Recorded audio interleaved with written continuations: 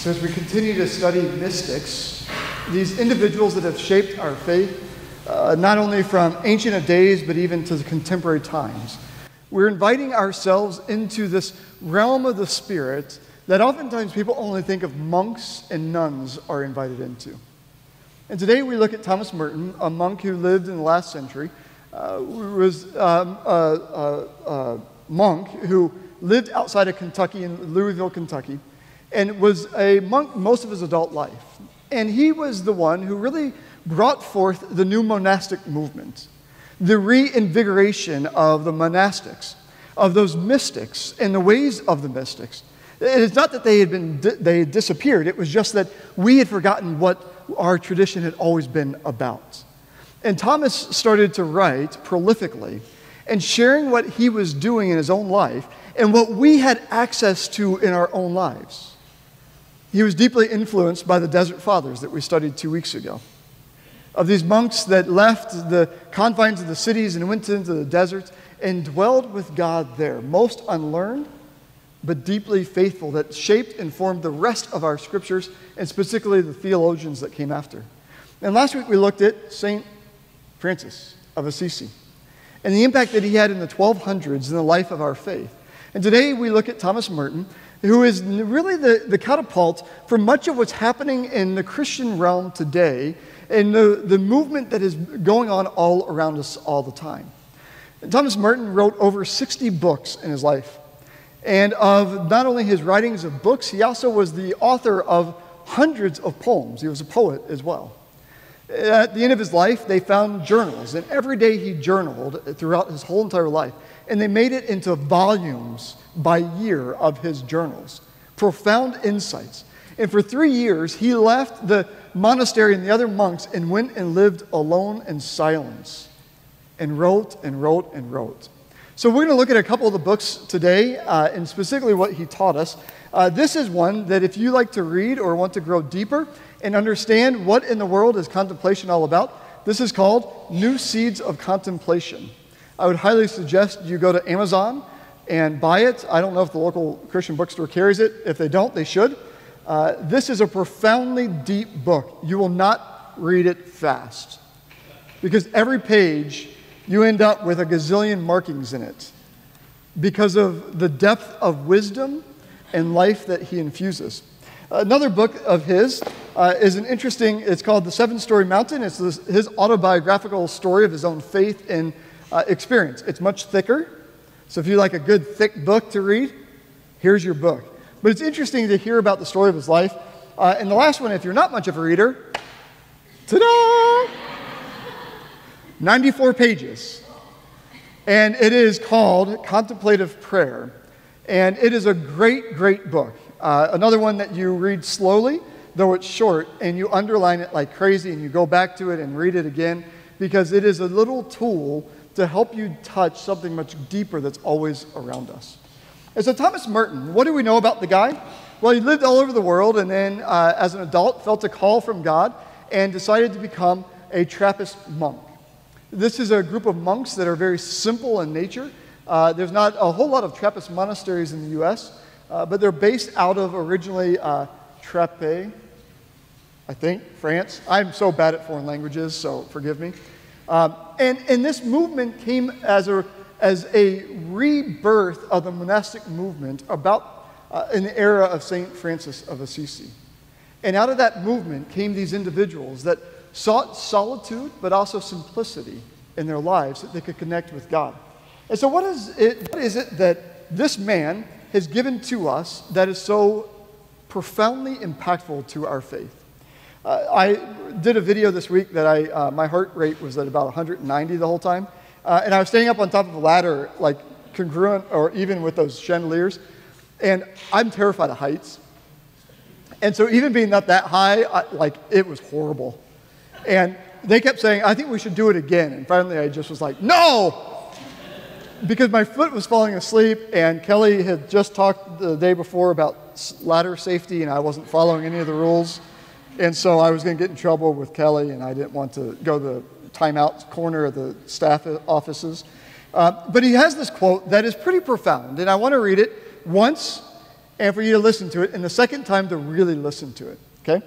So the first time, people may spend their whole lives climbing the ladder of success only to find, once they have reached the top, that the ladder is leaning against the wrong wall. Read it again. People may spend their whole lives climbing the ladder of success only to find, once they reach the top, that the ladder is leaning against the wrong wall. What is he saying? My experience as a minister is I get to talk story with lots of people and hear about their lives. And I've met more people than I can count who have set their sights on lofty goals and achieved them, to only find out when they achieve it that there's no meaning in it. There's no heart to it. There's no sense of fulfillment in it. And what they're doing is standing at the pinnacle of the ladder and looking over and going, oops, that's what I really wanted over there. What Merton is trying to do is to say that success isn't bad. It's not a statement about success. But it's a statement about what are we pursuing with our lives. What is it that we're longing for, and what is it that we're trying to attain? His statement is this profound statement that I have thought about over and over again throughout my personal life, because at the end of the day, when we come to the end of our lives, or the end of this part of our journey, how do we know that we have followed the way of God? And we're at a place that we can stand without a shadow of doubt, regardless of the success that we have achieved or not, and say, we are lined up with God's will and following God's way. And so Merton invites us into this way called contemplation. Now, some of you are going to hear the word contemplation and think, I'm not a monk or a nun, nor do I want to be. Amen? Contemplation oftentimes has been positioned as something that only those kinds of people can do. And instead, we've missed the actual art of contemplation. Contemplation is not the goal to empty your brain of all information, to sit in nothingness. Instead, it is to focus ourselves on that which is most important, of finding the core, the center of that which we are, and discovering in the midst of it that God is already there. If you can throw up the slide that's way at the end of the Christ before us language. Last week we sang it together after communion. At the two other services, every week we grab hands at the end of every worship service, and we sing this refrain together. It's from St. Patrick. Anybody ever heard of St. Patrick? St. Patrick's Day, right? St. Patrick, that's St. Patrick. He didn't have green beer all the time, just so you know. St. Patrick was a prolific writer and deep thinker as well. And so each week, if you can put it up, this is what we sing together. And I want you to listen to Where is God? Okay? So we're going to say it together. We're not going to sing it. We're going to say it. And listen for Where is God? Okay, ready? Christ beside us, Christ before us, Christ behind us, King of our hearts. Christ within us, Christ below us, Christ above us, never to part. Where's God? Everywhere, all the time, God is.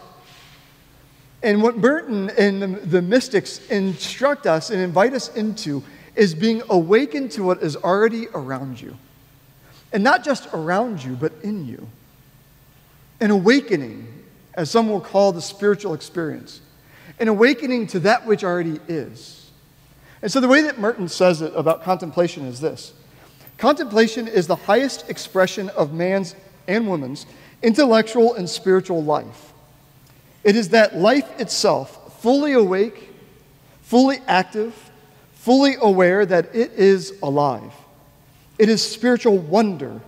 It is spontaneous awe at the sacredness of life, of being. It is a vivid realization of the fact that life and being in us proceed from an invisible, transcendent, and infinitely abundant source. Contemplation is above all awareness of the reality of that source. It knows the source. Or to make it much easier, he said one sentence that's quite simple. Action is the stream of our lives. and contemplation is the spring. Action is the stream, the outflow of our lives. But contemplation is the spring that feeds it. Next week, we're going to study a guy by the name of Richard Rohr. And Richard I'm super excited. You'll understand why next week. But Richard Rohr is this guy that's living in New Mexico right now. And he has this profound idea. The problem with most monks and nuns is all they do is contemplate, and they don't do anything. And the problem with the rest of Christendom is all they do is do, and they never think about it. And the idea is that we have to learn how to have both and at the same time. That we contemplate as the source so that we know that which we're to do. The prayer that you read of Merton's is not this idea that as long as I just keep moving forward, then God's going to be happy with me. It's that out of the contemplative life comes this stream that makes it clear where I'm to walk. And sometimes it doesn't make sense, but I just keep walking. And so he invites you and I into this place of contemplation. And so what is the goal of contemplation? What is the goal of our lives? What is the purpose of God putting on this beautiful earth to dwell together in unity and in oneness together? Well, you heard the passage from 1 John. You want to take a stab at the 3 words that defines that passage? You all get brownies in heaven for that answer. Well, I don't know what's for snacks afterwards, but maybe you have brownies after church too. God is love. In 1 John, over and over again, it's a statement. God is love, God is love, God is love, God is love, God is love. If you want to understand the essence of God, it's not some romantic idealism. It's the reality that we are found in a story of great love. That from the beginning of creation, God births the creation out of great love. That God sends Jesus into the world out of great love. That we are redeemed out of great love. That we cannot run from it. We can't ignore it. Well, we can. We do all the time. But we can't earn it or lose it. It is. And so look at your neighbor and say, you are loved. All right, say it with love and passion and compassion. 1, 2, 3. Say to your neighbor, you are loved. Okay? Good news, you are loved. If you summarize the whole gospel, all the scriptures into 2 words, we said it last week, those words are love wins. That's the story of the Gospels. Love always wins. Love always overwhelms darkness and evil. Love wins because God is at work among us. And so as we look at this, the way that Merton tries to invite us into is into this stream of love that is always around us. And through contemplation, we find the tools in order to tap into or to awaken to that which is already here. That's above us and below us. It's in front of us and behind us. It's within us. And that we're awakening to it. And how are the world around us supposed to know who we are? Not by how we preach it, how evil everyone is. Not by judging other people. How did it say? Did you read it? By the manner in which we love one another. Isn't it profoundly hard to do that? And I always wonder, especially this time of year when you God-forsaken elections. I know that you all love election time, but I'm just like, oh my God. Come back, please. Do something, a miracle. The reason is it's amazing how many God-loving, Bible-thumping, I'm a Christians are mean-spirited and hurtful this time of year. And I always open up these scriptures like, where do we get that? The question for me is, how do we tap into this spring of love that's flowing all around us all the time? The struggle that we have, if we're really honest, is that you and I know how to play the game. We know how to wear the mask. We know how to say the right things in the right context. And the way that he talks about that is that we live into our false self. Not the true self of who we were created to be, but instead we put on these masks that hide ourselves from each other. And so we used to live in a part of the country that's known as the Bible Belt. God bless the Bible Belt. But I was always amazed how many people would be like, how you doing? Oh, I'm so blessed. Life's amazing. God's so good. And they never had a problem in their life. And I always looked in the mirror and was like, what is wrong with me? Because some days I'm kind of grumpy. Some days I'm happy. I'm like the 7 dwarfs, right? Anyone else? I don't remember what all 7 are, so I don't know if that's 7, right? Yeah, 7 dwarfs. Sneezy. Yeah, I get that allergy season. Yeah, right?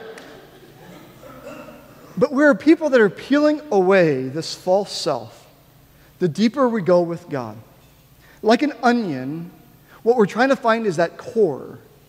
And that core is actually who you are. And that we live through that core, and that's what is revealed among us. That who we are here is who we are when we go out in the parking lot. And when we get on the street and someone cuts us off. Honest to God, this isn't part of the sermon. We served the church in Oklahoma City, and we built this monstrosity of a building, and it was right at the end of the highway. And it was a traffic nightmare the first Sunday. Everyone was log jammed in the parking lot. Nobody could move. It was like the H1 with an accident. And the police officers came and quit and said, we will never come back to this church. The people that had just worshiped in the building, over 3,000 people, were the meanest people in their cars. And the police officer said, if that's what you're teaching in church, we don't want anything to do with it. Right? That's who they really were. Not all of them, but some. And so we're living into and learning how, as we contemplate, what does it mean to live in our true self? The true is true, that we find out that God is. God is love. And we are in a partnership, a connection, a oneness with God. The word that we used 2 weeks ago, remember it? Big D word.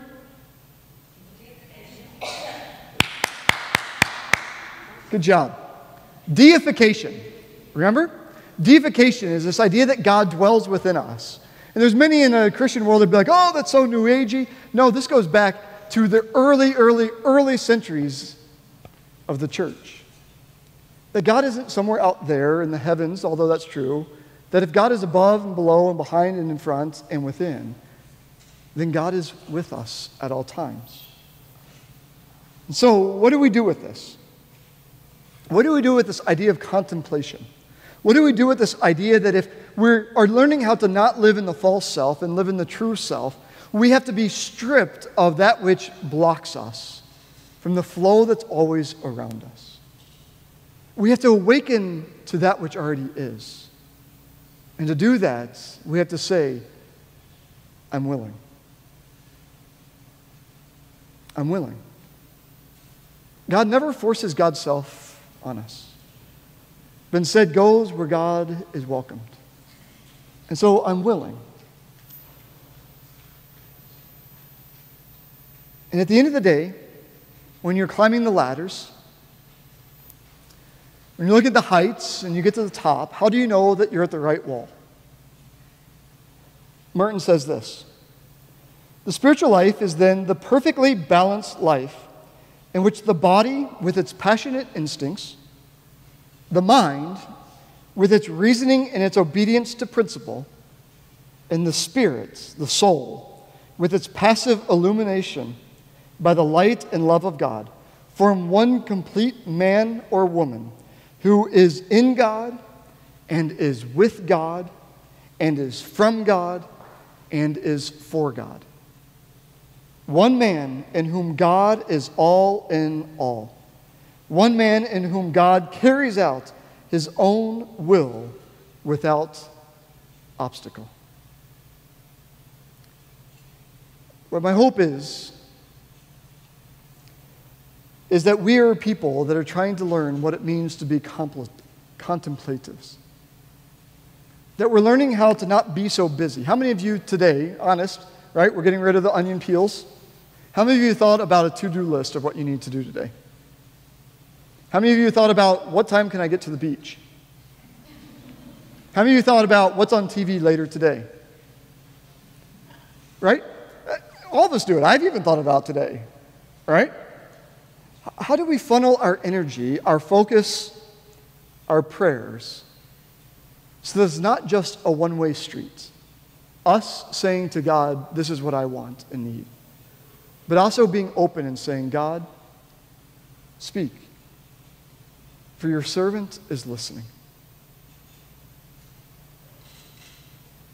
And to ensure that we follow and climb the right ladder. So at the end of our lives, we are leaning against the wall and say, wow, thank you. Thank you for life, and life in all of its abundance. And so in these moments, I'm going to invite you into silence as we get ready for a sacred meal to focus and to repeat what we sang earlier. Oh, how he loves us. Oh, how he loves me. Oh, how he loves me. And after a moment of silence, Pastor Brandon will come and lead us in communion.